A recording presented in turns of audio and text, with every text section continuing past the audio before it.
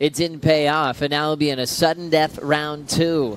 Now it's Wilson's turn, taking on Hermes, and Seth Moniz has a wild card call-up last minute. A lot of support, great people around you too. How important is that? Yeah, it's so good to be over here in the Rip Curl house. We've got such a good crew, and Mick's come over here. He came over for Parko's retirement, but he's always good fun to have around. Wilson's made a final once. That was that win we talked about in 2014. He's had a handful of 13ths in the mix, which he can't afford to have go down this season. Little tail slide effort from Seth Moniz. That'll just be a quick warm-up for the Hawaiian. 20 minutes, 45 seconds on the clock. Paddling for this one is world number 2, Julian Wilson.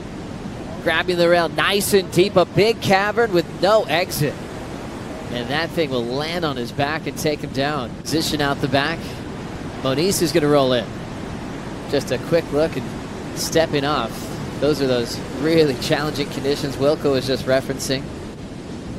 Trials had a similar feel. There's just the odd diamond in the rough, but pretty hard to come by at the moment in this heat. Yeah, very difficult to come by. You just got to bide your time, I suppose, and hopefully you find yourself on a clean piece of water, but super tricky. Well, it's, there's that added pressure, John. I mean, with, with pipeline, it's such an unpredictable wave. There's so much can go wrong. Here he goes. Wilson just up and out. Up and out. It's we've seen, some of the best surfers in the world crumble under that pressure, that world title pressure. Also winning the Quicksilver Pro France, getting past Medina in the semifinals. First turn for Seth Moniz on the right. Frontside carve off the top. Best score so far for the wild card.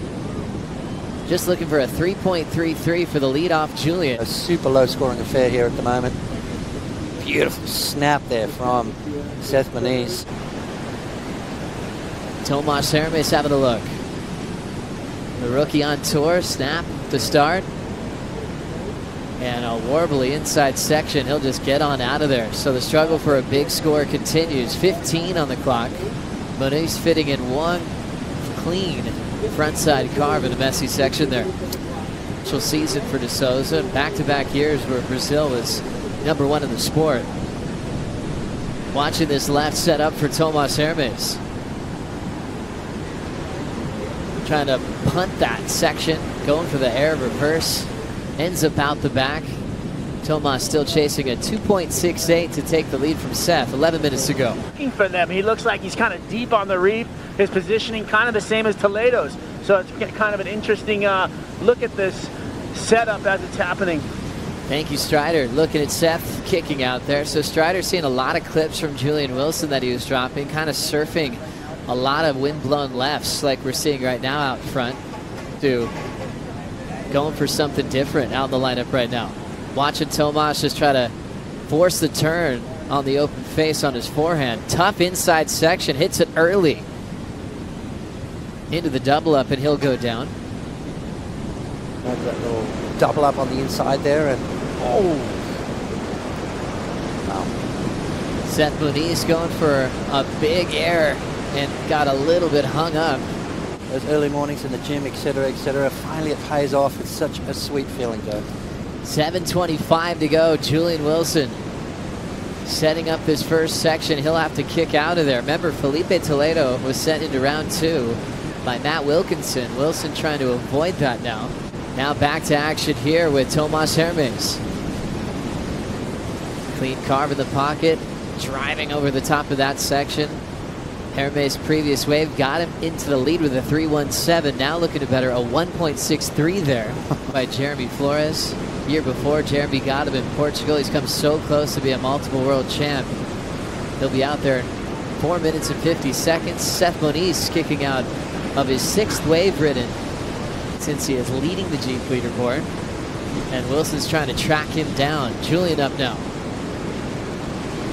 First turn, nice clean snap. There's that rooftop float. Winding up down the line.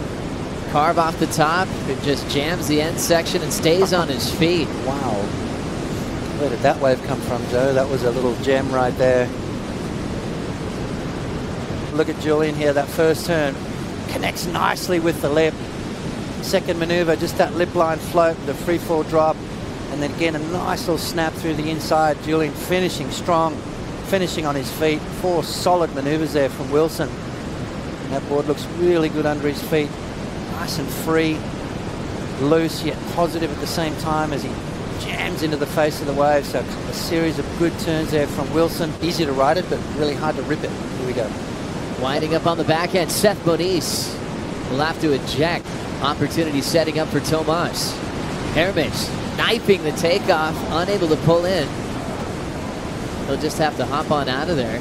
He was hoping that thing was just going to open wide. You know, a couple of big turns, cleaner face on the wave.